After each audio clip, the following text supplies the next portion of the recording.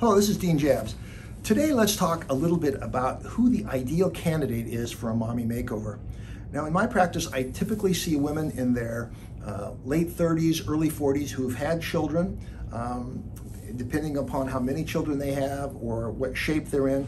They oftentimes have a little extra pooch in the bottom. Their breast may be just deflated in general, and we see really a loss of tissue in the upper pole.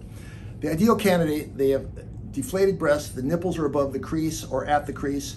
They have, they've tried to exercise, they've tried to stay in shape, but they just have that loose, saggy skin from childbirth, maybe a little extra fat, and maybe a separation of the muscles. In that case, this surgery will inflate the breast with an implant, we'll tighten the muscles with a tummy tuck, and we'll get rid of that extra fat and skin that's bothering them.